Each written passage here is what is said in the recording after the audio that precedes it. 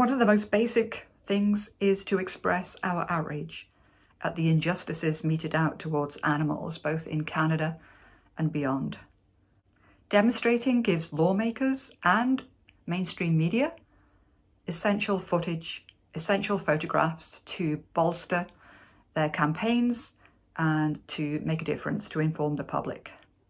You can build community really well by getting people together, by demonstrating, by working together towards ending injustice towards animals. Getting out on the streets is empowering. Seeing the public's reaction a lot of times is empowering too. You can actually create societal change. You can sway public opinion. Once people see the emotion, the anger, and the reasoning behind, then that really can shift opinion.